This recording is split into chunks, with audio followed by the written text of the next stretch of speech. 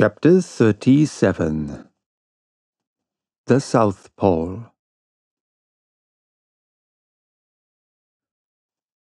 I rushed on to the platform. Yes, the open sea, with but a few scattered pieces of ice and moving icebergs, a long stretch of sea, a world of birds in the air, and myriads of fishes under those waters which varied from intense blue to olive green, according to the bottom. The thermometer marked 3 degrees centigrade above zero. It was comparatively spring, shut up as we were behind this iceberg whose lengthened mass was dimly seen on our northern horizon. "Are we at the pole?" I asked the captain, with a beating heart. "I do not know," he replied. "At noon I will take our bearings." "But will the sun show himself through this fog?" said I, looking at the leaden sky. "However little it shows, it will be enough," replied the captain. About 10 miles south, a solitary island rose to a height of 104 yards. We made for it, but carefully, for the sea might be strewn with banks. 1 hour afterward we had reached it. 2 hours later we had made the round of it. It measured 4 or 5 miles in circumference. A narrow canal separated it from a considerable stretch of land, perhaps a continent, for we could not see its limits. The existence of this land seemed to give some color to Maury's hypotheses. The ingenious American has remarked that between the South Pole and the 60th parallel, the sea is covered with floating ice of enormous size, which is never met with in the North Atlantic. From this fact he has drawn the conclusion that the Antarctic Circle encloses considerable continents. As icebergs cannot form an open sea, but only on the coasts. According to these calculations, the mass of ice surrounding the southern pole forms a vast cap, the circumference of which must be at least 2,500 miles. But the Nautilus, for fear of running aground, had stopped about 3 cables' length from a strand over which reared a superb heap of rocks. The boat was launched. The captain, 2 of his men bearing instruments, Conseil, and myself were in it. It was 10 in the morning. I had not seen Ned Land. Doubtless the Canadian did not wish to admit the presence of the South Pole. A few strokes of the oar brought us to the sand, where we ran ashore. Conseil was going to jump on the land when I held him back.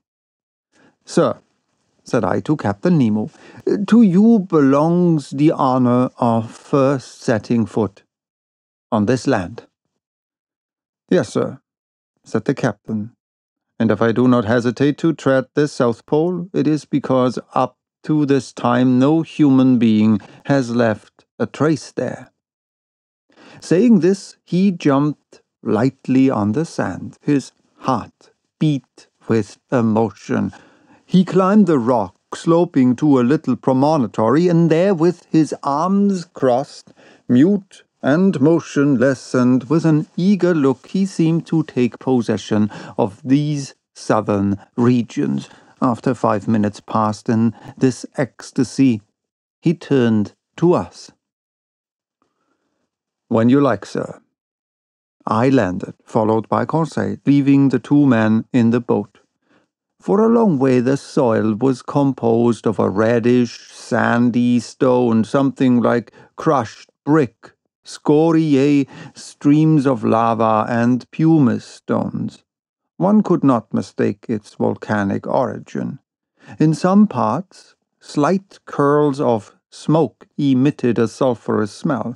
proving that the internal fires had lost nothing of their expansive powers, though having climbed the high acclivity I could see no volcano for a radius of several miles. We know that in those Antarctic countries, James Ross found two craters, the Erebus and Terror, in full activity on the 167th meridian, latitude 77 degrees 32 minutes. The vegetation of this desolate continent seemed to me much restricted.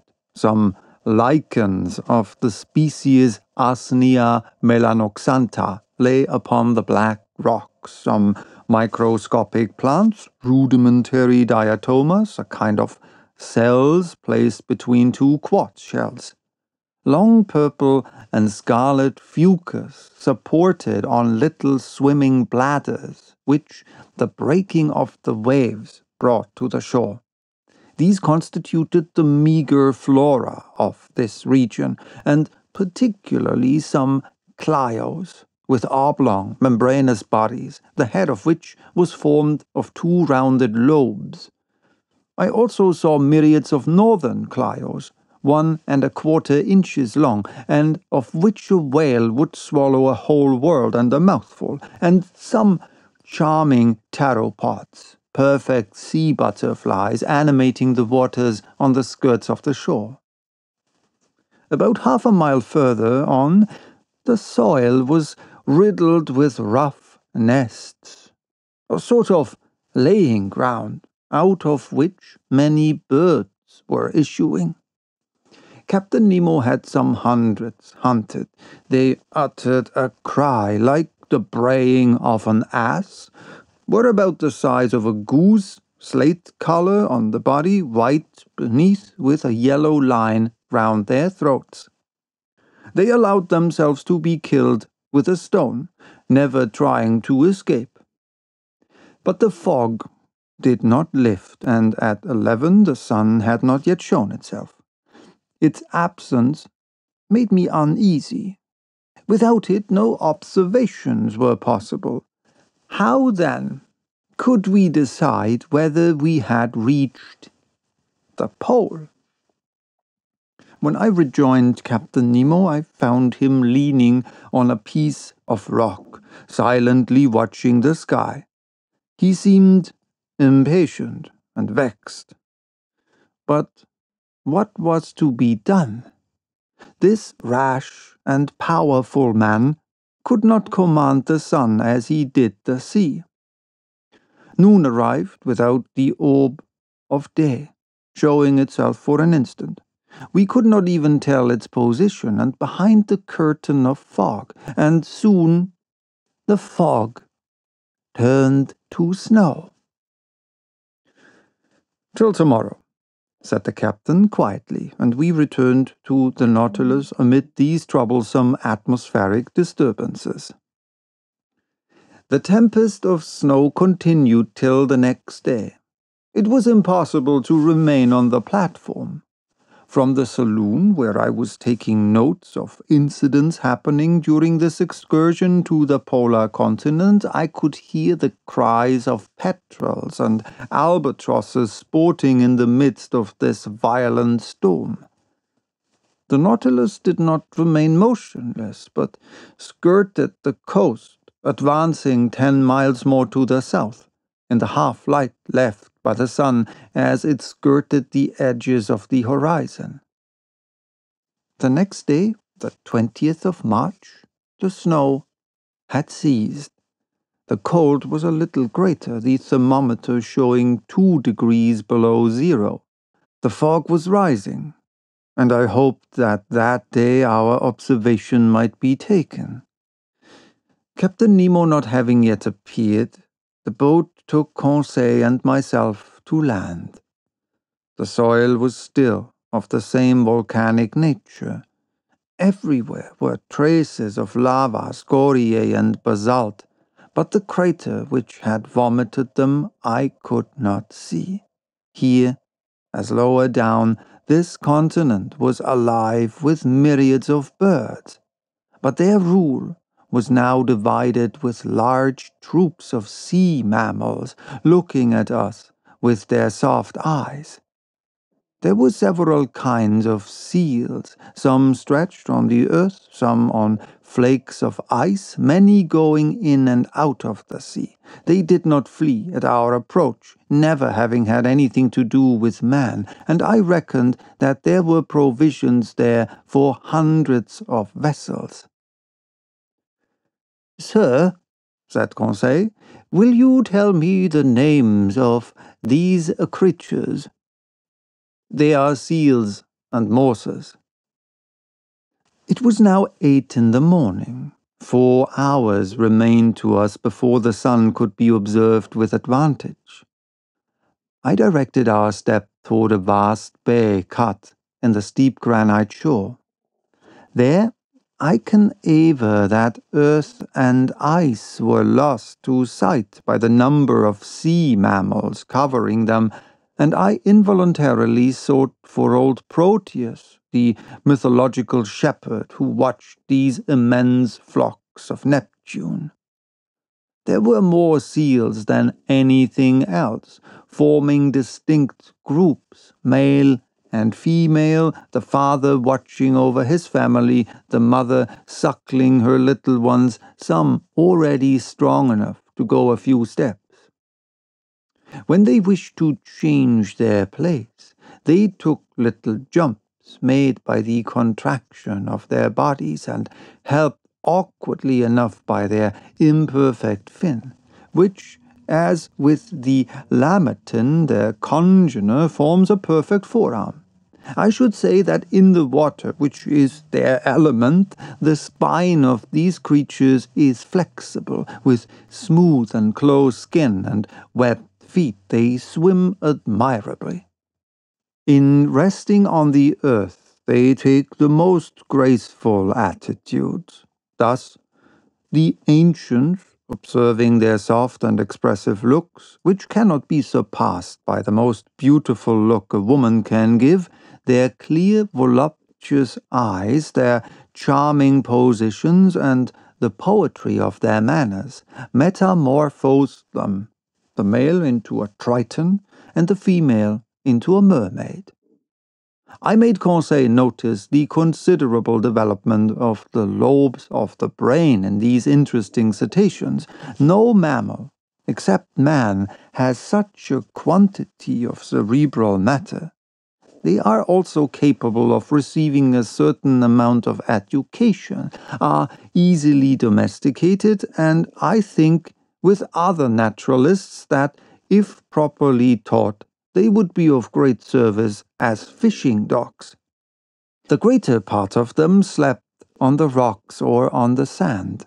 Among these seals, properly so called, which have no external ears, in which they differ from the otter, whose ears are prominent, I noticed several varieties of stenorhynchi, about 3 yards long, with a white coat, bulldog heads armed with teeth in both jaws, 4 incisors at the top and 4 at the bottom, and 2 large canine teeth in the shape of a fleur-de-lis.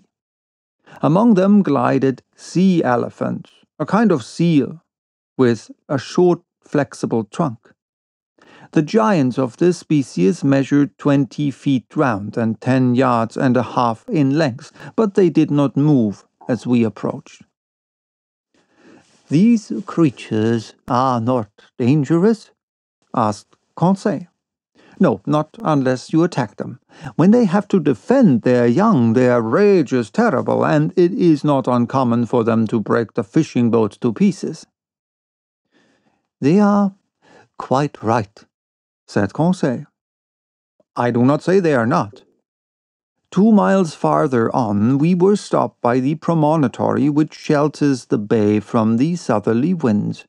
Beyond it, we heard loud bellowing, such as troop of ruminants would produce. "Good," said Conseil. "A concert of bulls." "No, a concert of morses." "They are fighting." "They are either fighting or playing." We now began to climb the blackish rocks amid unforeseen stumbles and over stones which the ice made slippery.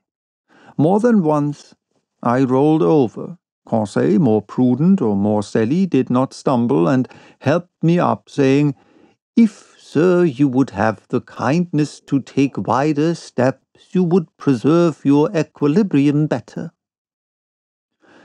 Arrived at the upper ridge of the promontory, I saw a vast white plain covered with morses.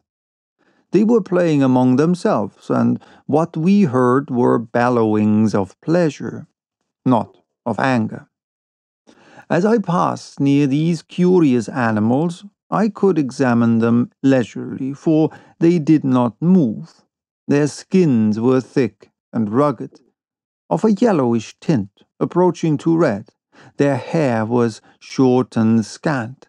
Some of them were 4 yards and a quarter long, quieter and less timid than their congeners of the north. They did not, like them, place sentinels round the outskirts of their encampment. After examining this city of morses, I began to think of returning. It was 11 o'clock, and if Captain Nemo found the conditions favorable for observations, I wished to be present at the operation. We followed a narrow pathway running along the summit of the steep shore.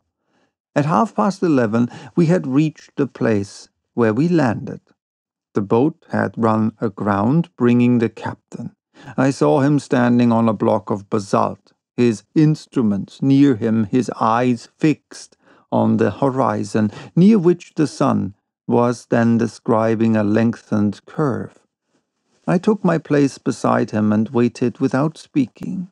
Noon arrived, and as before the sun did not appear. It was a fatality. Observations were still wanting. If not accomplished tomorrow, we must give up all idea of taking any. We were indeed exactly at the 20th of March. Tomorrow, the 21st, would be the equinox. The sun would disappear behind the horizon for 6 months, and with its disappearance, the long polar night would begin. Since the September equinox, it had emerged from the northern horizon, rising by lengthened spirals up to the 21st of December. At this period, the summer solstice of the northern regions, it had begun to descend, and tomorrow was to shed its last rays upon them. I communicated my fears and observations to Captain Nemo. "You are right, Monsieur Aronnax," said he. "If tomorrow I cannot take the altitude of the sun, I shall not be able to do it for 6 months. But precisely because chance has led me into these seas on the 21st of March, my bearings will be easy to take if at 12 we can see the sun." "Why, Captain?" "Because then the orb of day describes such lengthened curves that it is difficult to measure exactly its height above the horizon, and grave errors may be made with instruments." "I shall only use my chronometer," replied Captain Nemo. "If tomorrow, the 21st of March, the disk of the sun, allowing for refraction, is exactly cut by the northern horizon, it will show that I am at the South Pole." "Just so," said I. "But this statement is not mathematically correct, because the equinox does not necessarily begin at noon." "Very likely, sir. But the error will not be 100 yards, and we do not want more. Till tomorrow, then." Captain Nemo returned on board. Conseil and I remained to survey the shore, observing and studying until 5 o'clock. Then I went to bed, not, however, without invoking, like the Indian, the favor of the radiant orb. The next day, the 21st of March, at 5 in the morning, I mounted the platform. I found Captain Nemo there. "The weather is lightening a little," said he. "I have some hope. After breakfast we will go on shore and choose a post for observation." That point settled, I sought Ned Land. I wanted to take him with me, but the obstinate Canadian refused, and I saw that his taciturnity and his bad humor grew day by day. After all, I was not sorry for his obstinacy under the circumstances. Indeed, there were too many seals on shore, and we ought not to lay such temptations in this unreflecting fisherman's way. Breakfast over, we went on shore. The Nautilus had gone some miles further up in the night. It was a whole league from the coast, above which reared a sharp peak about 500 yards high. The boat took with me Captain Nemo, 2 men of the crew, and the instruments, which consisted of a chronometer, a telescope, and a barometer. At 9 we landed. The sky was brightening, the clouds were flying to the south, and the fog seemed to be leaving the cold surface of the waters. Captain Nemo went toward the peak, which he doubtless meant to be his observatory. It was a painful ascent over the sharp lava and the pumice stones in an atmosphere often impregnated with a sulphurous smell from the smoking cracks. For a man unaccustomed to walk on land, the captain climbed the steep slopes with an agility I never saw equaled, and which a hunter would have envied. We were 2 hours getting to the summit of this peak, which was half porphyry and half basalt.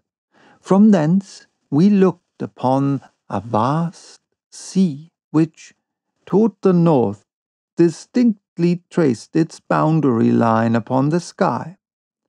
At our feet lay fields of dazzling whiteness. Over our heads a pale azure free from fog. To the north, the disk of the sun seemed like a ball of fire already horned by the cutting of the horizon. From the bosom of the waters rose sheaves of liquid jets by hundreds. In the distance lay the Nautilus, like a cetacean asleep on the water. Behind us, and on either hand, an immense country, and a chaotic heap of rocks and ice, the limits of which were not visible. On arriving at the summit, Captain Nemo carefully took the mean height of the barometer, for he would have to consider that in taking his observations. At 11:45, the sun, then seen only by refraction, looked like a golden disk shedding its last rays upon this deserted continent, and seas which never man had yet ploughed. Captain Nemo, furnished with a lenticular glass, which by means of a mirror corrected the refraction, watched the orb sinking below the horizon by degrees, following a lengthened diagonal. I held the chronometer. My heart beat fast. If the disappearance of the half-disk of the sun coincided with 12 o'clock on the chronometer, we were at the pole itself. 12, I exclaimed. "The South Pole," replied Captain Nemo in a grave voice, handing me the glass, which showed the orb cut in exactly equal parts by the horizon. I looked at the last rays crowning the peak, and the shadows mounting by degrees up its slopes. At that moment, Captain Nemo, resting with his hand on my shoulder, said, "I, Captain Nemo, on this 21st day of March 1868 have reached the South Pole on the 90th degree, and I take possession of this part of the globe equal to 1/6 of the known continents." "In whose name, Captain?" "In my own, sir." Saying which, Captain Nemo unfurled a black banner bearing an N in gold quartered on its bunting. Then turning toward the orb of day, whose last rays lapped the horizon of the sea, he exclaimed, "Adieu, sun. Disappear, thou radiant orb. Rest beneath this open sea, and let a night of 6 months spread its shadows over my new domains."